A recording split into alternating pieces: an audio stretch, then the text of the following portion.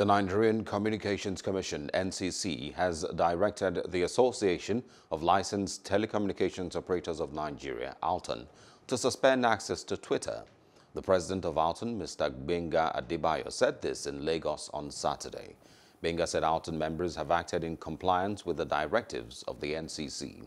He said the association is committed to supporting the government of the Federal Republic of Nigeria. ALTON says they endorse the position of the United Nations that the rights held by people offline must also be protected online.